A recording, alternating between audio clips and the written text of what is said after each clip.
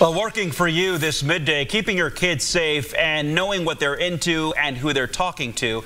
In light of recent stories involving children communicating with the outside world using apps, we wanted to get some expert advice on what parents should be looking out for. Stephanie Nancarrow with Indiana State Police Internet Crimes Against Children is here. She just wrapped up a presentation at Ball State and is now here to help. Good to see you, Stephanie. Thanks for having me. Nice to see you. And one of the new apps we've seen that kids are using is called Whisper. So this is one of many that parents should be looking out for. What should we be looking for? Really, you can't really say there's one worse app than another. Kids are going to use a bunch of different apps. There's thousands upon thousands, if not millions of them out there. And you just have to be paying attention to how they're using them. Such as Whisper, it's an anonymous app. You can talk to anyone that you want. You don't have to use a name.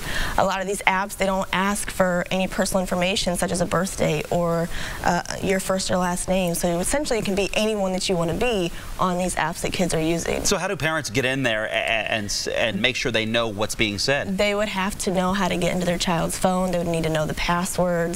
And they need to watch out for hidden apps as well, because some of these apps will look like a calculator, or they'll have an image as the icon that looks simple, but it's really behind that app that you need to be looking at what's inside. So really go through each app on your child's phone. Every single icon on your child's phone. If it says settings and you're like, oh, settings, not a big deal, I know it's settings, open it up to make sure it's the actual settings. What about this defense that a lot of kids say, you're invading my privacy? Parent comes first. You need to be a parent. You need to worry about what's happening with your child, especially with the internet now. Anything can happen. They can talk to anyone. They can talk to somebody clear in a different country and send them information, and that person says they're in that country, but they could still be in the same city that they're in.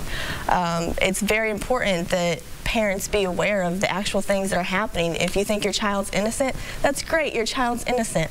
However, your child is exposed to other kids at school as well, so they'll be mimicking or they'll be doing what those other kids are doing too, because that's what's popular. All right, maybe the first thing parents can do today is have that conversation with their kids. Exactly, have the conversation and start searching their phones. Don't do it every Monday, because then they know every Monday mom or dad's going to go through my phone.